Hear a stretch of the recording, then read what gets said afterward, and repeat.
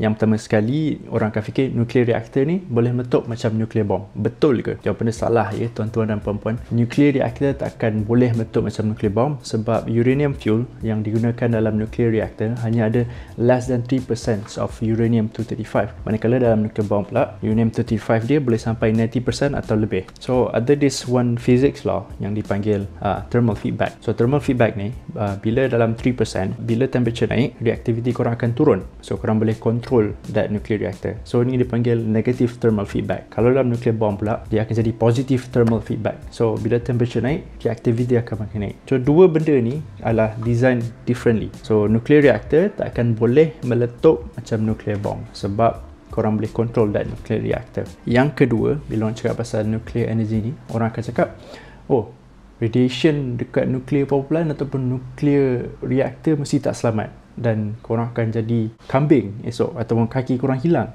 sebab kena radiation.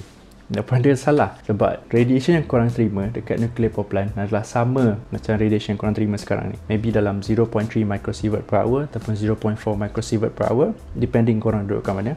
Kalau korang duduk kat atas naik kapal terbang, korang akan dapat lagi tinggi dosage sebab lagi banyak cosmic ray yang korang terima. Tapi still, jangan risau sebab masih selamat. So, masa aku research assistant dulu dekat universiti aku, dia orang selalu buat eksperimen kat nuclear reactor kita orang called this thing called pulsing. So, pulsing ni bila korang naikkan control rods immediately and then nuclear fission akan berlaku serta-merta. So, kat sini akan berlaku maximum ataupun paling tinggi lah radiation. Tapi, kita orang boleh still duduk kat sekeliling reactor pool tu sebab ada banyak gila air dalam reactor pool tu. Reactor pool tu yang menyebabkan berlaku shielding terhadap nuclear radiation.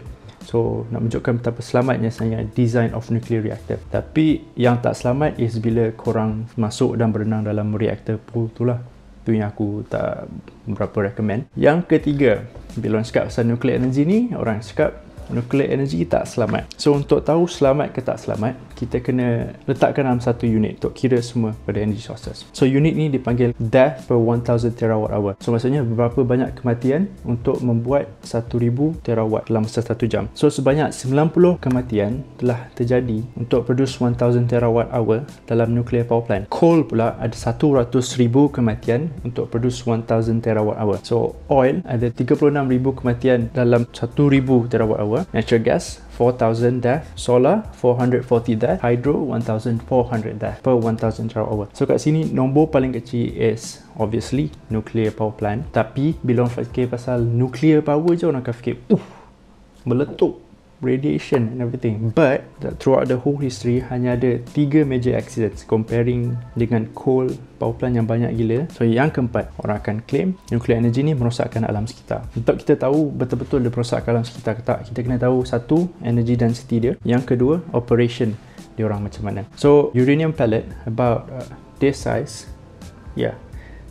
berjari. Tapi ni yang bukan yang betul lah. Kalau aku ada yang betul, aku rasa aku dah kena tangkap. Itu hanya replika. So about that size of uranium pellet boleh produce the same amount of energy untuk 564 liter of oil dan juga 1 ton of coal, arang batu, dan juga 48,138 liter of natural gas. Lagi tinggi energy density korang, lagi sikit material korang guna, dan lagi sikit material korang guna, lagi sikit jet waste yang korang akan generate. Dalam operation diorang pula, the full life cycle of nuclear power plant akan produce less than 60 gram of carbon dioxide per kilowatt hour, manakala coal akan produce 1,002 gram of carbon dioxide per kilowatt hour. Natural gas akan produce 412 of carbon dioxide per kilowatt hour. So kat sini paling kecil obviously nuclear, but sebab nama dia nuclear je orang tak tengok. Dan untuk produce the same amount of energy of 1 gigawatt hour, solar power plant memerlukan sebanyak 75 ganda lagi tanah. So korang kena toreh tanah untuk produce the same amount of energy. Dan juga kalau korang guna wind energy, 360 kali ganda tanah korang perlukan